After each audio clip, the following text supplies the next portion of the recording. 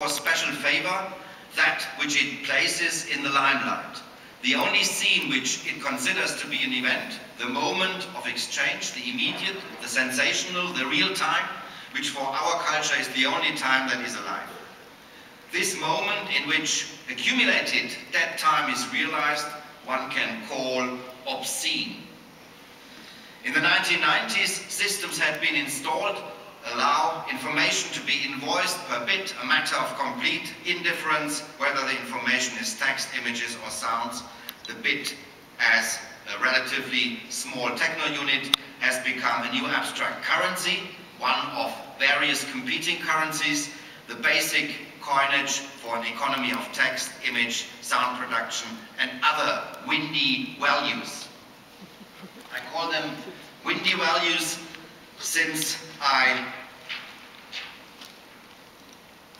discovered this wonderful atlas from the 18th century from Holland, which was made after the first big crash at the European stock market in the Netherlands, and which coined this wonderful term of traders with wings for these guys who are doing this kind of jobs.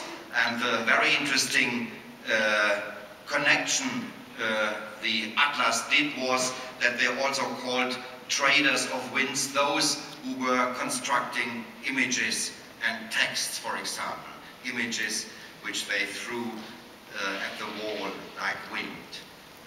We should not tolerate either one of these kinds of expropriation of the so very valuable moment, neither that of the cultural industry with its obscene concentration of lifetime in the staged and celebrated sensation, nor the installation of a universal measure of time and economy that assaults or runs over the capabilities of our own proper faculty of perception. The intelligent and sensitive interplay of all three conceptions of time can preserve us from alienation, from bitter melancholy, depression, as well as from paranoia, the two extreme pathologies we have mentioned already, time perception. To give the auspicious moment a charge from an Aeonian battery and or challenge chronic's time's power of disposal over life by applying both Ion and Kairos tactics, to me this appears to be a possibility whereby we may survive in dignity with and within the time machines. The relationship of technical processes vis-à-vis time can be described thus: even the variables that influence the technical process from the outset, observation, inspection, control, are time dependent. In the course of the technical process, they undergo conversion. At the starting point of any and every machine or human-machine system, we find time-dependent experiential variables. Such processes may also be termed dynamic, and often they are. As intellectuals or as artists, the very least we can do is to ensure that the conversion which takes place mid-process makes a sharp and qualitative distinction between the variables which are effective from the beginning and the end results. If we fail with that, we fail with everything we are there for.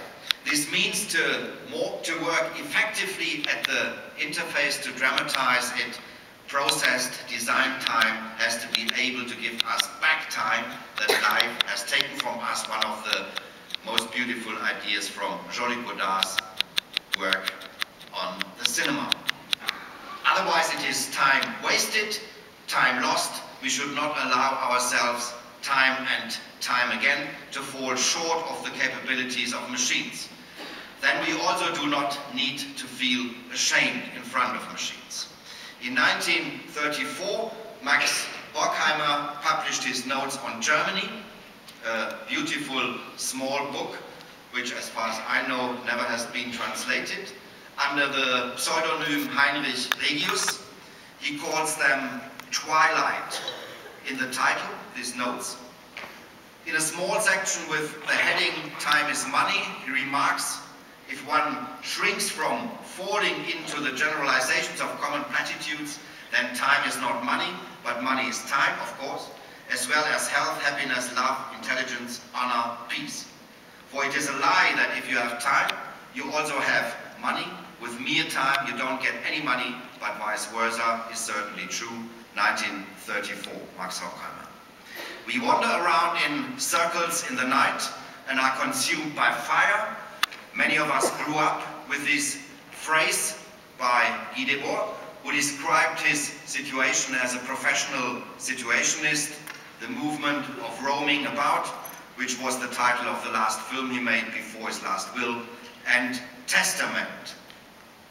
The first known timepieces from ancient China were rectangular metal reliefs structured like labyrinths. In the Depressions, a slowly igniting powder was strewn, and the burning of the powder showed the passage of time.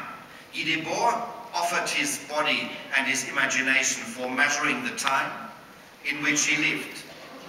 Yet, what could be a viable alternative of action to the situationist one, which consumes its own identity?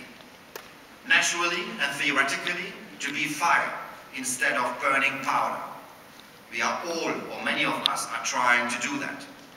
However, to take up this position is not an option for us, for we are, amongst other things, of the very stuff, as I said at the beginning, that time uses up, unless we want to play God. What we can do is to intervene in the rhythm and velocity of the burning, put in stops and organize the intervals in between. The superior time policy means to fight for the upper hand in time consumption and time use, or to give up this autonomy completely by multiplying and accelerating radically your individual existence. It's very difficult, but some people, especially in our scene, are able to live that. It appears that one must be ready to face certain loss, both in the sense of self-consuming, Guy Debord, and self-squandering, Georges Bataille. However, then, if we do it like that, loss is not a category of fatal economy. If we succeed in making it an enrichment of others in a grand way.